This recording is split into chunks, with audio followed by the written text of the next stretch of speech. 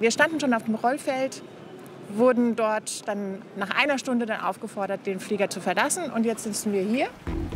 Erst Eisregen, dann Schneechaos. Deutschlands Mega-Airport in der Kältezange. Streuer, Fräsen, Schieber. Einsatz für Europas größten Flughafen Winterdienst. Also wir haben ca. 125 Fahrzeuge im Einsatz, 125 Fahrer, dazu noch die Einsatzleiter. Wir sind so um die 160 Personen heute im Dienst. Ihr Job? Den Flugbetrieb aufrechterhalten. Na, da vorne steht ein Jumbo drin, deswegen kann der Räumzug jetzt momentan nicht weiter. Stornieren, umbuchen, Verspätungen. Tausende Passagiere stranden im Terminal. Aufgrund der Wetterlage ist der gesamte Flugverkehr stark eingeschränkt. Mit Menschen und Maschinen gegen die Eisfront. Man muss ja auch gucken, wo drückt man den ganzen Schnee hin, ne? Das ist ja immer das Problem, ne? Das ist nur von heute, ne? Das wird noch mehr.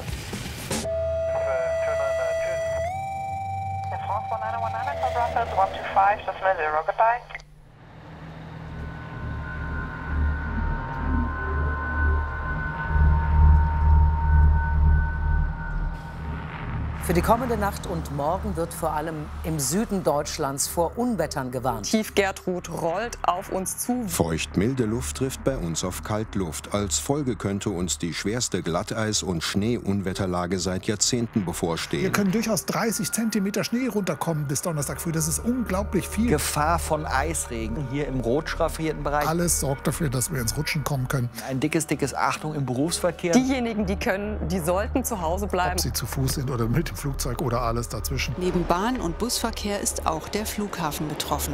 Auch hier rechnet man ab morgen früh mit erheblichen Einschränkungen beim Flugverkehr.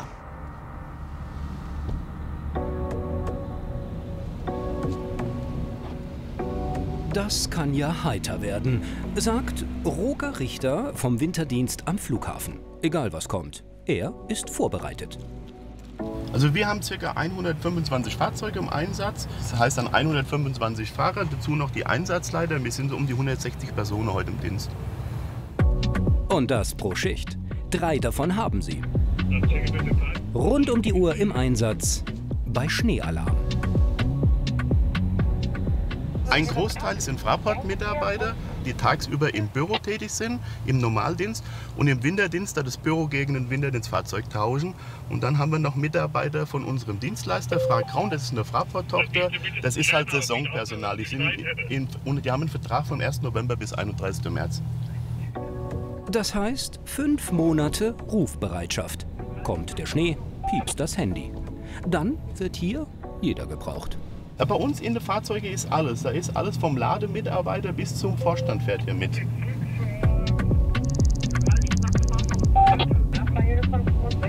Roger Richter ist Chef vom größten Flughafen Winterdienst Europas. 800 Mitarbeiter, 200 Fahrzeuge. Ich habe als Flugzeugabfertiger angefangen, also Flugzeugspänen entladen. Über diesen Weg bin ich dann damals, habe ich mich intern beworben hier als Kehrmaschinen- und Spezialgerätefahrer, wo man praktisch den Führerscheinklasse, den LKW damals, was heute CS gebraucht hat. Von da aus habe ich damals gewechselt in die Fahrbereitschaft, bin dann Fahrdienst gefahren, wir haben Vorstand gefahren, Betriebsräte gefahren. Dann habe ich halt ein Assessment Center gemacht, weil eine Stelle frei geworden ist. Und so bin ich auf diese Position gekommen. Die habe ich jetzt seit 7 Jahren. Sein Auftrag? Start- und Landebahnen, Rollwege und Positionen, Schnee- und Eisfrei halten.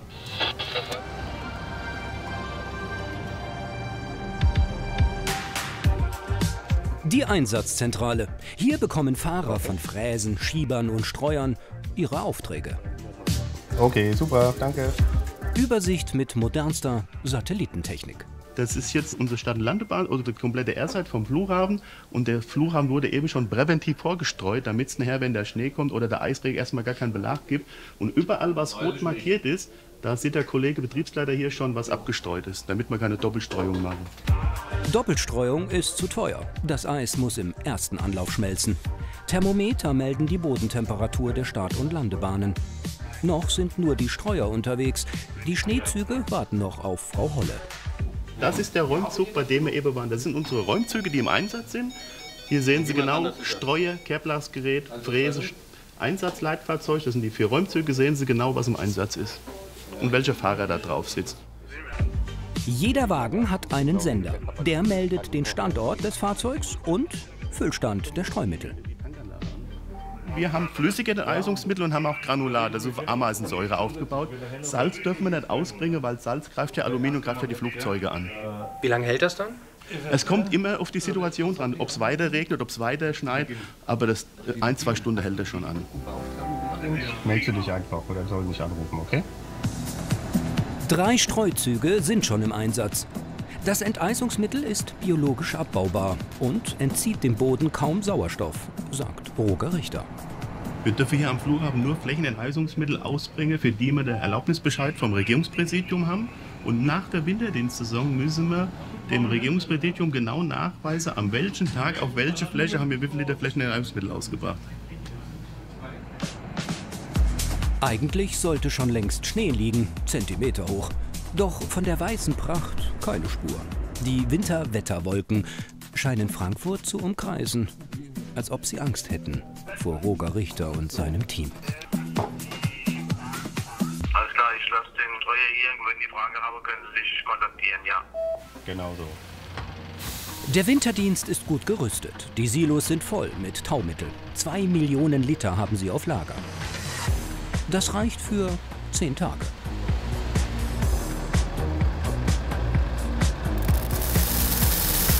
Statt Salz streuen sie Granulat. Auch aus Ameisensäure. Auch biologisch abbaubar, schwört der Chef. Ja, so sieht's aus. Ameisensäure nutzen Raupen, Käfer und Skorpione zur Verteidigung. Roger Richter gegen Eis und Schnee. Das Mittel bestellt er in Norwegen. Ja. Lange vor Saisonbeginn. Im Sommer schon, ja. Also wir gehen immer in die Saison voll, dann haben wir 170 Tonnen hier drin. 170 Tonnen, haben gestern schon 66 Tonnen wieder nachbestellt, damit wir immer genügend haben.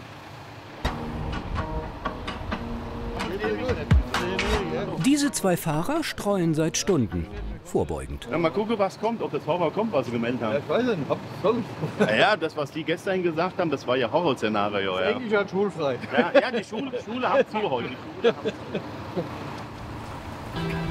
Eine Stunde später. Der Eisregen ist da. Später und heftiger als vorhergesagt. Flugzeuge müssen ab jetzt enteist, Straßen noch intensiver gestreut werden. Gefrierender Regen auf Boden und Aluminium.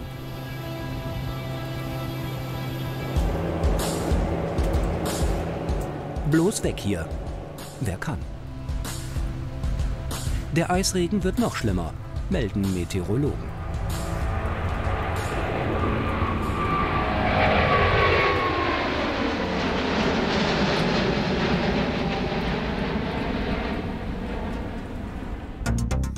Das Winterwetter hat Folgen. Flüge fallen aus, Passagiere stranden im Terminal.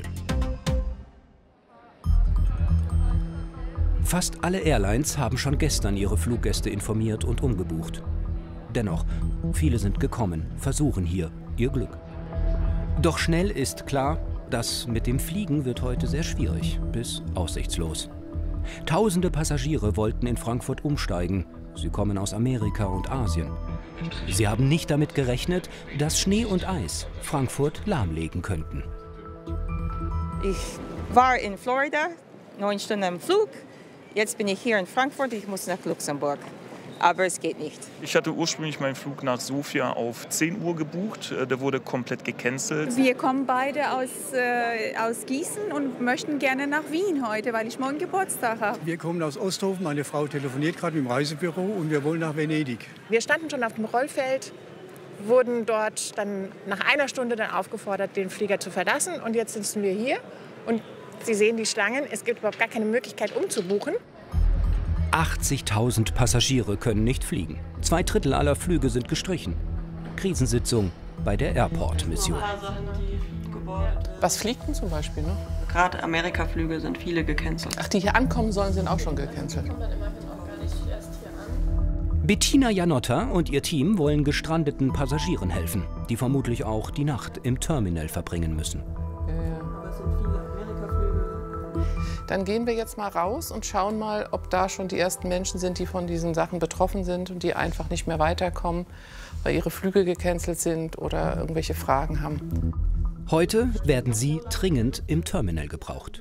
Also wir wissen, dass in solchen Situationen großer Redebedarf und Fragebedarf ist. Und da sind zwar auch viele von den Airlines und von Fraport unterwegs, aber wir gehen auch raus und schauen, ob Menschen einfach noch mal eine besondere Unterstützung brauchen. Und in dem Moment, wo man mit den Westen unterwegs ist, wird man auch angesprochen und wahrgenommen.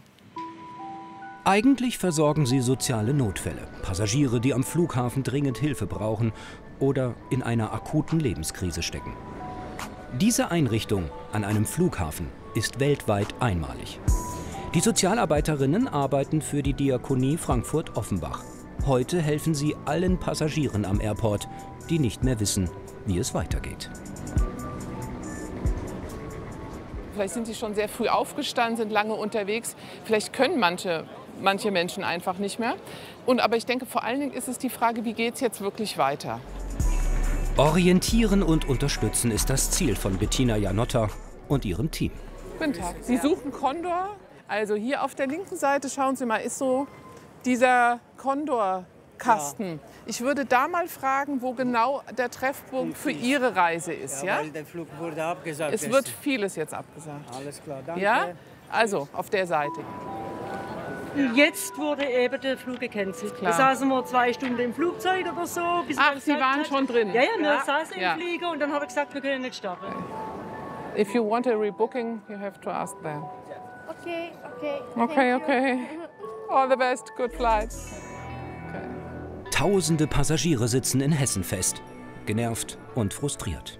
Nee, die sind nicht gut gelaunt. Und ich meine, muss man überlegen, die haben ja vielleicht auch schon einen langen Flug hinter sich. Oder sie sind heute Morgen um 5 mit der Bahn irgendwo losgefahren oder sowas. Ja, sind einfach schon müde und haben gedacht, sie setzen sich jetzt in den Flieger und sind in 3 Stunden da, wo sie hinwollen.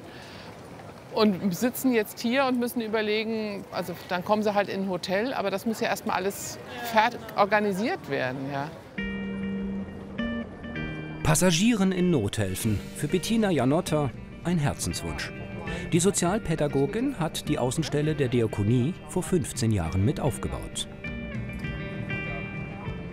Also das ist hier eine Stelle, wo Situationen sich ergeben, wo Menschen in Not geraten und wo innerhalb kürzester Zeit ganz individuell geholfen werden muss. Und das macht mir Spaß und da hatte ich Lust drauf. Ich habe vor 15 Jahren mich hierhin beworben und habe diese Arbeit dann kennengelernt und habe das so ein bisschen gehört.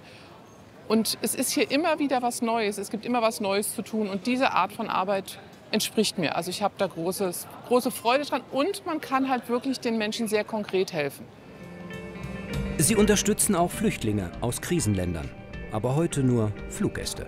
Ich müsste jetzt Lufthansa anrufen und da geht im Moment keiner dran. Aber dann gucken Sie, dass Sie schnell mit dem Auto rauskommen, weil für die Straße auch. Ab 14, 15 Uhr, hier ist Blitzeis direkt ums Frankfurter Kreuz. Mittlerweile starten keine Flugzeuge mehr. Der Eisregen ist zu stark. Die Schlangen werden immer länger. Das Ende ist kaum zu erkennen. Ja, da ist Ende. Ist da noch? To Rome. How many hours? To Italy. To Italy. How long is it with the bus to Rome? Kann man nicht schätzen. 60? 20 hours or something? Oh, 10, 30? Yeah. 10 hours? 10, 12 hours. It's a long bus ride, yes. But if we're going to be stuck here for 2 days. Yeah, okay. Makes it seem pretty. Yeah, okay. And you have to decide, but it's not easy. Okay. Good luck. Okay, das war eine Pilgergruppe. Eine Pilgergruppe mit behinderten Menschen, mit Rollstuhlfahrern und mit allen. Und was, 60 Leute, habe ich verstanden? 60 Leute hat sie gesagt. 60 Leute, die nach Rom wollen. Jetzt sucht sie einen Bus, um mal schnell nach Rom zu fahren. Den habe ich nicht. Ich habe jetzt empfohlen, dass sie bei Lufthansa eine Umbuchung macht. Ich habe fast das Gefühl, die wollen morgen da sein. Vielleicht haben die, ich sag mal, eine Audienz oder irgend sowas und wollen unbedingt jetzt heute, die kommen aus Amerika, ne? Die sind aus Amerika hierher gekommen und kommen jetzt nicht weiter bis Rom. Die Gruppe aus Chicago kommt in ein Hotel. Die Pilgerfahrt endet vorerst in Frankfurt. Dass hier Schluss ist, wird mittlerweile auch jedem Reisenden bewusst. Ihre größte Sorge? Wo schlafen Sie heute Nacht?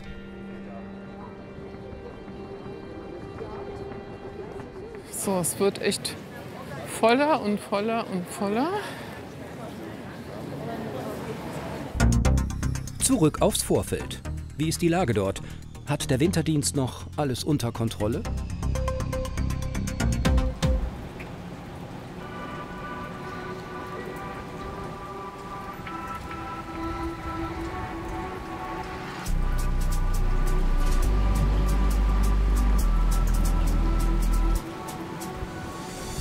Der Eisregen ist heftig, sagt Follow-me-Fahrer Marius Gerlich. Er ist mitverantwortlich für die Sicherheit auf dem Vorfeld. Unser Winterdienst, der ist auch schon am Streuen. Die Rollwege werden gestreut gerade. Wer fliegt denn noch? Na, schauen wir uns das mal an. Also wir haben zurzeit im Anflug haben wir noch 2 Flugzeuge oder ein Flugzeug nur noch im Anflug. Eine Ocean, eine Discover. Und im Abflug ist erstmal gar nichts. Erstmal alles eingestellt worden. Ja. Lufthansa hat alle Flüge bis heute Abend gestrichen. Auch andere Airlines bleiben mit ihren Maschinen am Boden. Der Grund? Sicheres Enteisen von Flugzeugen bei diesem Wetter unmöglich. In Sekunden entstehen neue Eisschichten, zentimeterdick. Dadurch verändert sich das Gewicht der Flugzeuge und deren Aerodynamik. Zu gefährlich zum Fliegen. Außerdem können Eisbrocken in die Triebwerke schleudern und sie beschädigen, sagt Marius Gerlich.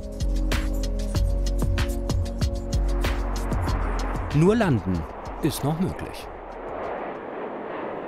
Nicht schön. Für alle. Für die Reisenden, auch für uns, für den Flughafen. Es entsteht auch enormer Schaden dadurch. Die Flugzeuge sind dafür da, um zu fliegen. Und wenn sie jetzt am Boden stehen bleiben, verlieren sie nur Geld. Die kosten nur Geld im Endeffekt. Also ist ja keine schöne Situation. Es kann jeden von uns treffen, wenn wir in Urlaub fliegen und dann sitzt man hier in Frankfurt. Du wartest auf den Flieger, der kommt einfach nicht, weil er keine Starterlaubnis bekommen hat. Also ist schon auf jeden Fall mit Ärger verbunden.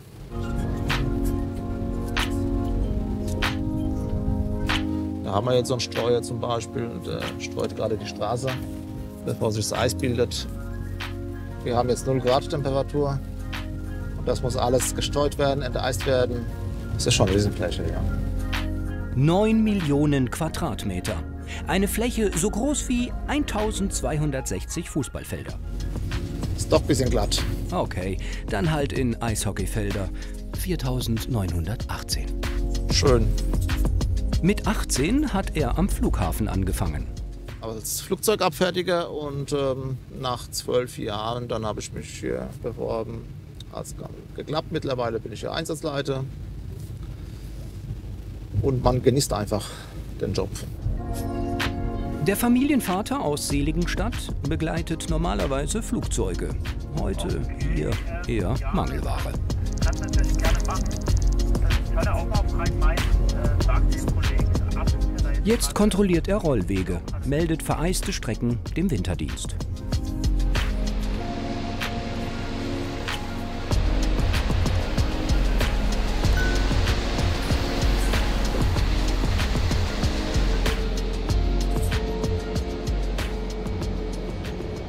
Der einzige Flieger, der jetzt rausgeht, der traut sich was, der Pilot. Der Pilot entscheidet das dann. Im Endeffekt hat er ja die Macht. Trifft er die Entscheidung. Schauen wir mal. So, da sehe ich gerade hier auf dem De-Icing-Pad 4 haben sich gerade die Fahrzeuge bereitgestellt. Und eigentlich sind das ganz normale Abfertigungspositionen, die werden jetzt umgerüstet als Enteisungsflächen. Das heißt, 4 De-Icing-Pads sind gerade im Einsatz. Und der wartet wahrscheinlich auch auf Enteisen? Der wartet auf De-Icing-Pad 3 auf der anderen Seite. Der geht hier gerade auf De-Icing-Pad 3 West. Der Regen hat nachgelassen. Sie können wieder Flugzeuge enteisen. Der Flughafen hat 4 De-Icing-Pads zum Enteisen der Flugzeuge. Auch am Gate ist Enteisen möglich. Die Lastwagen nennen sie Elefanten. Ihre Rüssel reichen bis auf das Dach eines 5-stöckigen Hauses. Passt für die größten Passagierflieger. 65 Fahrzeuge und 300 Mitarbeiter sind heute im Einsatz. Rund um die Uhr. In 3 Schichten. Mit Glykol und Wasser, mindestens 80 Grad heiß, entfernen sie zuerst das Eis. Dann folgt Frostschutzmittel, gefärbt. Nur so können die Mitarbeiter sehen, dass sie keine Flächen vergessen haben. Abgerechnet wird pro Liter. Nach 7 Minuten und 500 Litern ist dieser Flieger startklar. Kosten für die Airline knapp 2000 Euro.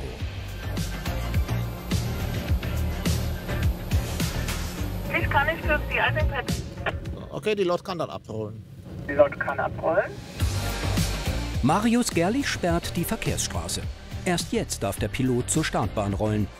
Der Frostschutz hält 20 Minuten. Schaffen es die Piloten nicht in dieser Zeit zu starten, müssen sie wieder zurück zu den Elefanten.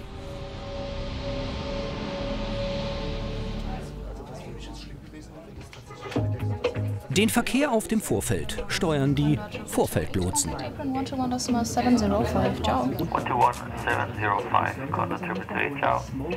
Hallo 63, Folgen mal über November 6, November 8. Trotz weniger Flugverkehr haben sie viel zu tun, sagt Lotsin Lena Günther. Die Rollführung ist jetzt im Moment ein bisschen anders als normalerweise, durch die ganzen Flugzeuge, die auf die De-Icing-Pads müssen. Das muss alles ein bisschen sortiert werden. Immerhin 200 Flugzeuge können sie heute sortieren, 500 weniger als an normalen Tagen. 2 Mitarbeiter vom Winterdienst unterstützen. Auch sie melden vereiste Rollwege an die Streuer am Boden. Laut Wetterradar scheint das Ende des Eisregens in Sicht, sagt der Schichtleiter. Man sieht ja hier die Wolkenformation, die endet dann gegen 17 Uhr. Hoffentlich bleibt es dabei.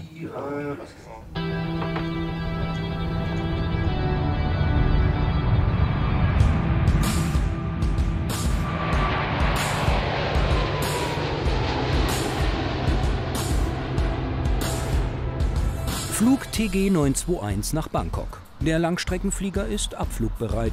Die Piloten wollen mit der 777 noch zum Enteisen. Taxi via Link 4 and November 7, full short of November.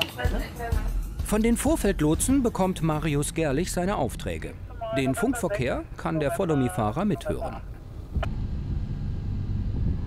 Das hat jetzt langsam, ja, die Flieger wollen auf einmal raus. Die wollen uns alle verlassen. Der Eisregen lässt nach. Und steigt die Temperatur? Wir haben 0 Grad laut ihr Thermometer. Ob das stimmt?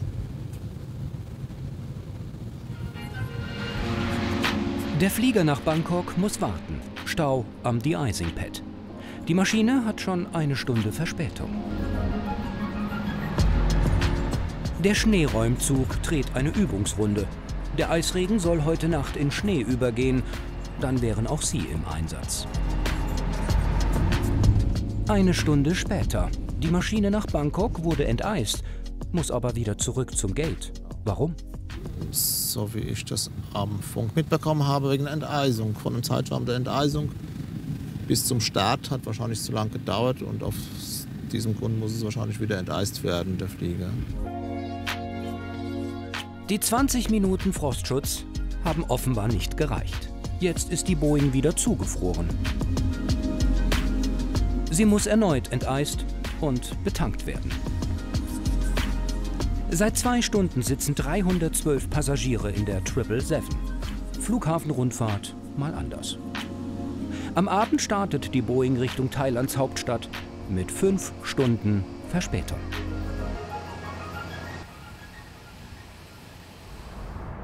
Der Tower meldet schlechte Sicht. Alle Follow-me-Fahrer müssen die Wege an den Start- und Landebahnen kontrollieren. Thomas, wenn es recht ist, mache ich das, der 76, die Centerbahn und Südbahn. Machst du komplett? Wir mussten jetzt den ganzen Bereich Start-Landebahn überprüfen, ob sich da irgendwelche Fremdfahrzeuge noch im System befinden. Die mussten dann sofort den Bereich verlassen. So, dann melde ich mich erstmal bei dem Tower. 7 fährt Bereitstellung. Vor allem Bauarbeiten sind bei diesem Wetter viel zu gefährlich. Freiburg Enki 2 und da fahre ich auf die Versorgungsstraße drauf. Danke. So, jetzt muss man gucken, wo unsere Versorgungsstraße ist. Die ist gleich hier links.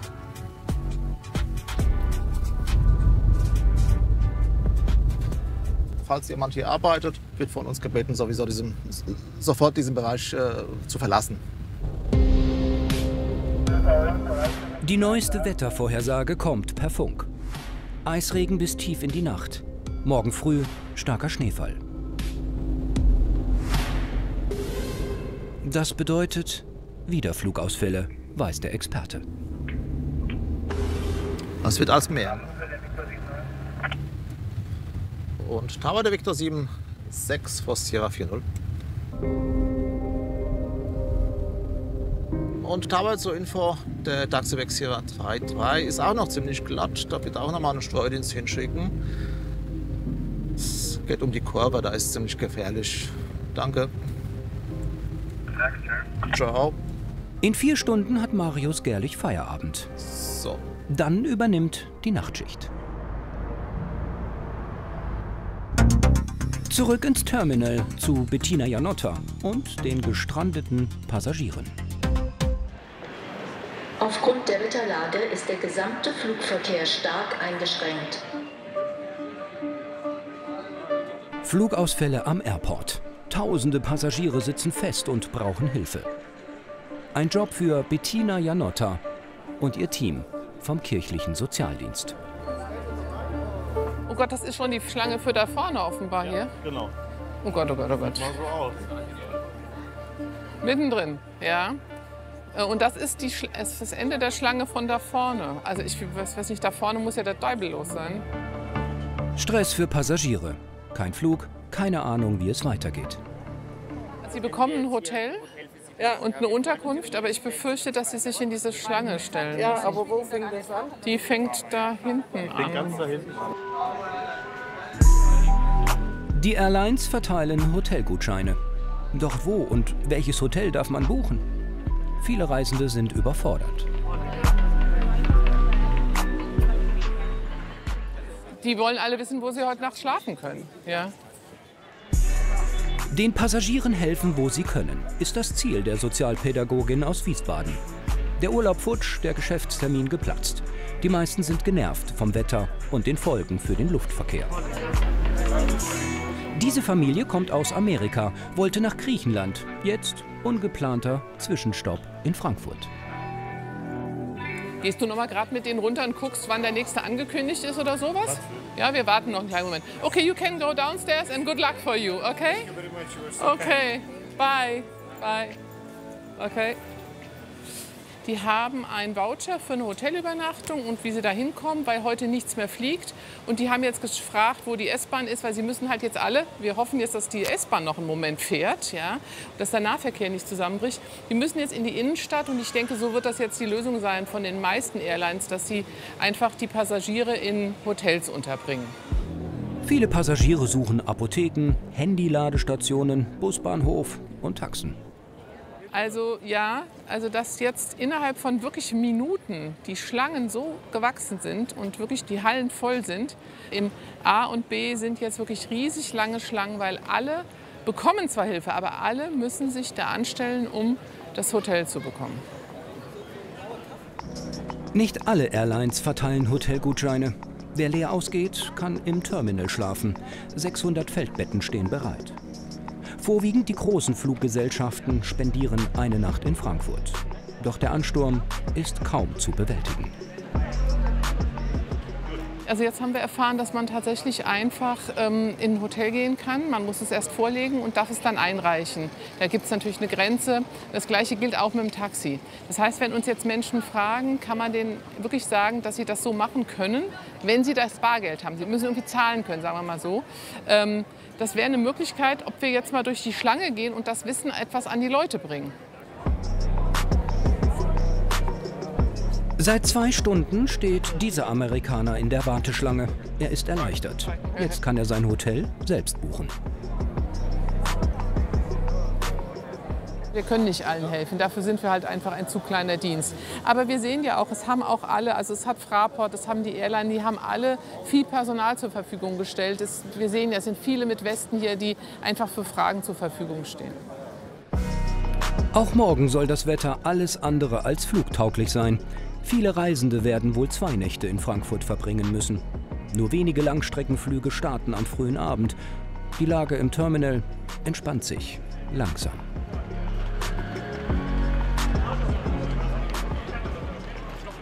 Es war schon extrem voll, das Terminal. So habe ich das wirklich selten gesehen. Wir konnten an vielen kleinen Stellen helfen und waren gut informiert, waren viel draußen, sind jetzt aber auch alle ziemlich erschöpft. Und jetzt, denke ich, gehen die Menschen auch alle in die Hotels, die jetzt noch da sind. Von den Airlines haben sie Unterkünfte bekommen. Ich denke, jetzt können wir auch nach Hause gehen. Morgen wollen sie wieder helfen. Das Winterunwetter geht weiter. Ich meine, ich weiß nicht, ob ab 21 Uhr wieder was fliegen soll. Gut, aber dann ja auch nicht lange. Dann ja, wenn maximal bloß 2 Stunden. Richtig. Da kommt ja dann das nächste Problem. Ja, das stimmt. Der nächste Tag, 6 Uhr morgens. Der Winter hat Frankfurt fest im Griff.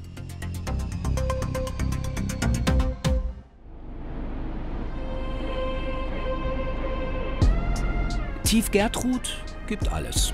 Nach Regen mit Eis, jetzt Flocken in Weiß. Und die Fliegerei kämpft mit ganz irdischen Problemen.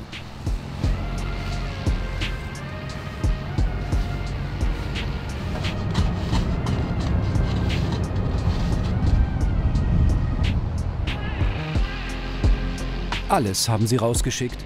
150 Fahrzeuge und 250 Frauen und Männer. Doch die Schneemassen von oben machen hier unten in Minuten alles wieder dicht. Rollwege, Start- und Landebahnen, sie müssen zuerst vom Schnee geräumt werden, damit kein Flieger ins Rutschen kommt.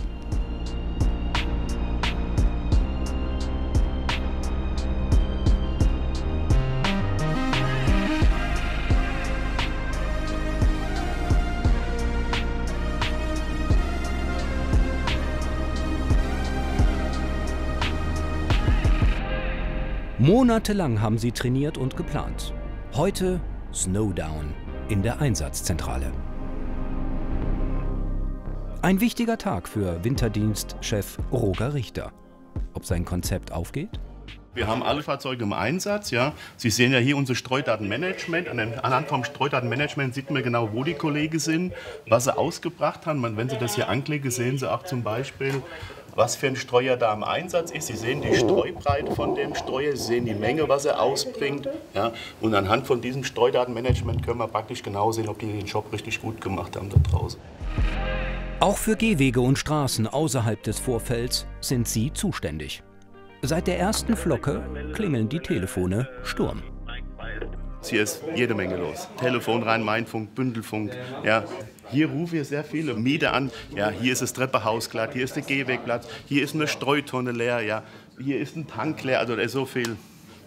Die meisten verstehen ja gar nicht, was wir alles machen. Jeder sieht ja nur seine Fläche und seine Streutonne. 5 Schneezüge räumen, was das Zeug hergibt. Der Konvoi besteht aus 21 Fahrzeugen und ist nonstop auf den Start- und Landebahnen unterwegs. Der Tower sperrt die Bahn für Flugzeuge und gibt das Go zum Räumen. Dann haben sie 30 Minuten Zeit für die Piste. 4 Kilometer lang, 60 Meter breit. So groß wie 131 Eishockeyfelder.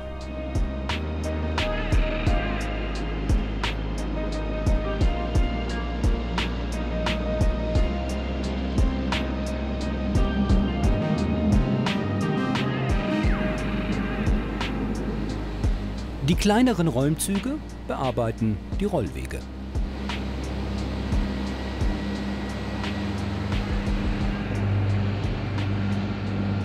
Das sind 9 Millionen Quadratmeter, die wir behandeln. Also das heißt Airseite, Landseite, inklusive Streutonne, Fahrzeuge befüllen, tanken. Also das ist schon ein Riesenaufwand, was wir betreiben. Wir schaffen das. Wir schaffen das.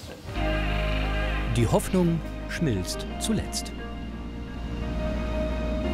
Schnee mögen die meisten Mitarbeiter, aber nur auf der Piste im Urlaub, nicht am Flughafen. Wieder fallen hunderte Flüge aus. Die Startbahn West ist gesperrt wegen Rückenwind. Auch die Nordwestbahn kann nicht genutzt werden.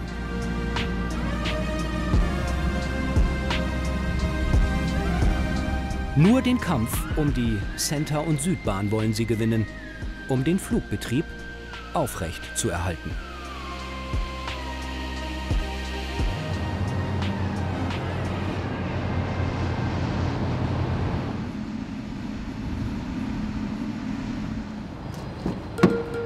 Thorsten Sehring ist Einsatzleiter beim Winterdienst. Er will die Lage an den Gates, den Parkpositionen, checken.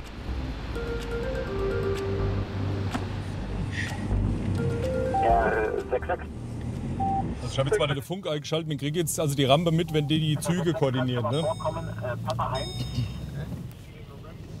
Ich habe 1990 angefangen, habe 1993 angefangen mit dem Winterdienst. Ja, und seitdem bin ich eigentlich dabei. Früher als Kehrblasgerätefahrer und dann über die Jahre irgendwann dann halt als Einsatzleiter dann. Immer im Blick die Schneezüge. Er räumt auch mit, wenn Not am Mann ist. Man natürlich jetzt, wo Schnee liegt, ist es natürlich klar, es ist interessanter, als wenn wir halt immer so schön sagen, die Trockenübungen machen. Ne? Aber es ist halt mal wieder Action. Ne?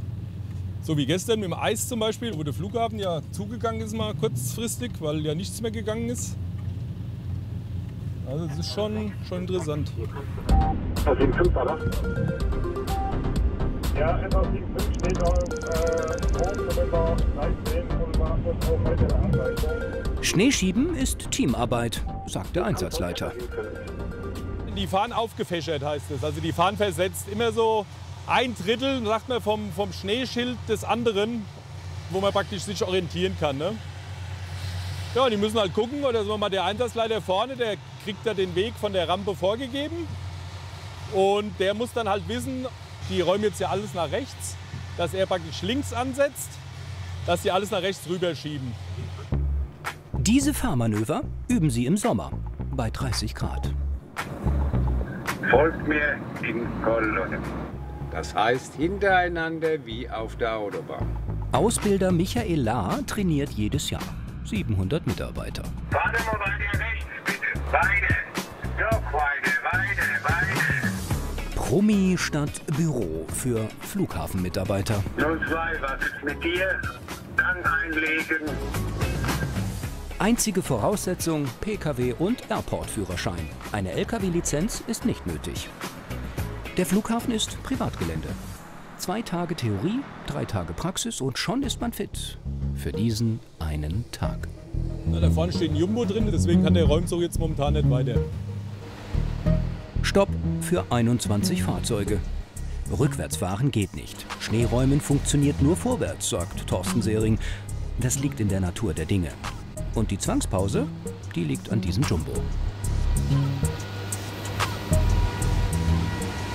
Hat jetzt gerade die Position freigeschoben, weil er nicht rein kann. So viel Schnee gelegen hat scheinbar. Man muss ja auch gucken, wo drückt man den ganzen Schnee hin. Ne? Das ist ja immer das Problem. Ne? Der Kampf gegen den Schnee ist nur am Gate zu gewinnen, sagt Thorsten Sehring. Wenn hier nicht geräumt ist, können keine Flugzeuge beladen, betankt und versorgt werden. Dann wäre hier Stillstand. Aber dafür haben sie ja den Winterdienst.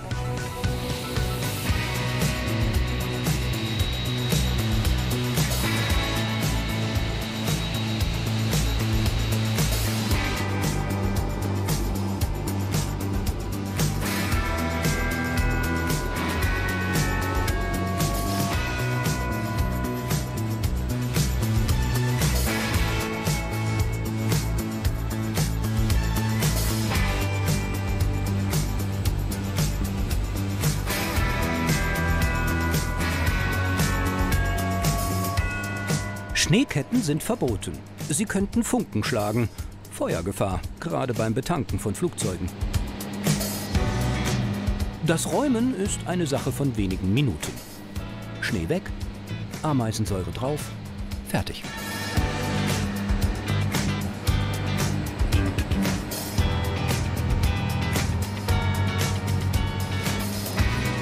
Der Zug muss am Terminal 1 mehrere Runden drehen, sagt Thorsten Sehring. Ja, die müssen mindestens 2-mal, wenn nicht sogar 3-mal die Runde fahren, dass sie den ganzen Schnee überhaupt wegkriegen. Ne? Weil es ja doch schon ein bisschen, man sieht ja, was das schon für eine Menge ist, ne, die da zusammengekommen ist. Der Aufwand lohnt sich offenbar. Trotz des starken Schneefalls werden mehr als 700 Flüge abgefertigt. Doppelt so viele wie gestern beim Eisregen. Von den geplanten 120.000 Passagieren können 93.000 fliegen.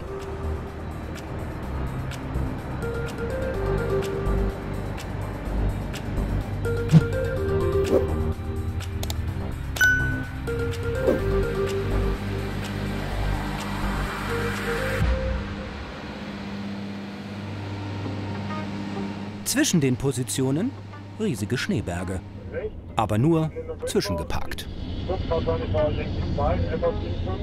Die Schneehaufen, das ist praktisch, dass die Einrollungen zu den Positionen frei sind. Die werden dann meistens so hingedrückt in den Abstellbereich, also zwischen den zwei Positionen, auf die Rollwege und werden dann von da mit den Radladern werden die dann verladen. Der Schnee auf dem Vorfeld muss weg. Dafür sorgen 6 Radlader und 50 Lastwagen.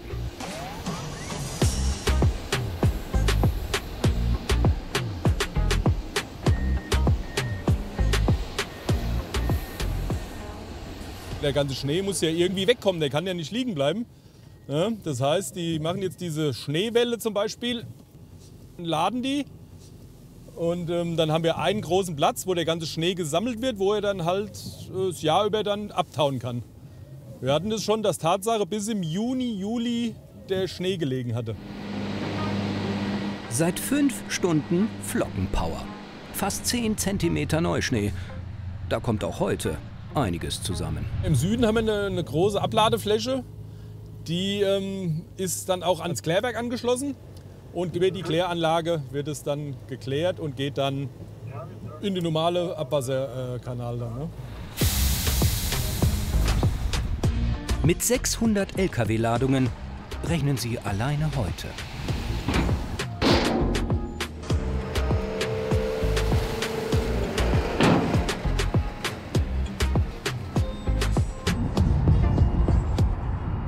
Das ist nur von heute, ne?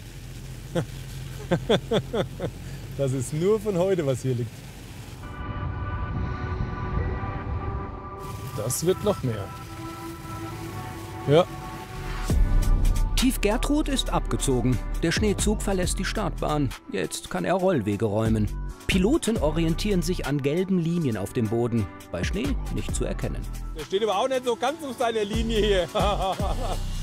Ist auch ein bisschen schräg.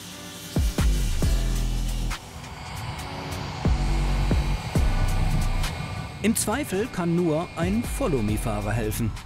Sie kennen ihren Flughafen blind. Bei Schneefall haben auch sie viel zu tun. Mit Tempo 20 schieben sie den Schnee beiseite. Schneller dürfen sie nicht fahren.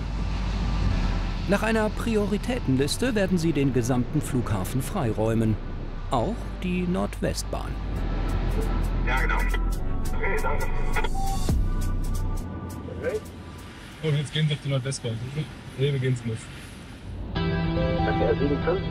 Der lange Räumzug kriecht zur Nordwestbahn. Auch die Startbahn West ist frei. Damit sind schon 3 von 4 Bahnen wieder in Betrieb.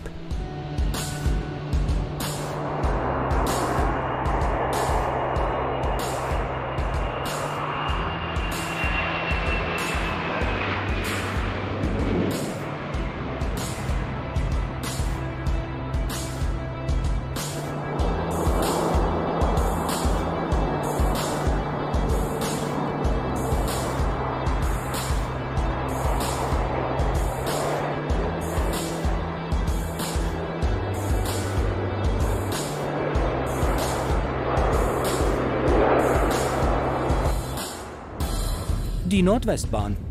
An den vergangenen 2 Tagen war hier kein Streuer oder Schieber unterwegs. Unter dem Schnee liegt eine dicke Eisschicht. Das ist halt dann immer die Schwierigkeit, das runterzukriegen. Ne? Trotzdem schaffen sie die knapp 3 Kilometer in einem Durchgang. Am Mittag kommt ja der Spätdienst nochmal, der Nachtdienst kommt. Der Frühdienst, also ich würde sagen 2 Tage Minimum, bis alles so weit weg ist. Dass also nichts mehr so im Weg rumliegt, was stört. Kommt noch ein bisschen was zusammen an Schnee. Erst dann sind die gesamten 9 Millionen Quadratmeter Eis- und Schnee frei. Es sei denn, Schneetief Gertrud schickt ihre Schwester nach Hessen. Dann fangen sie wieder von vorne an. Die Frauen und Männer vom Flughafen Winterdienst.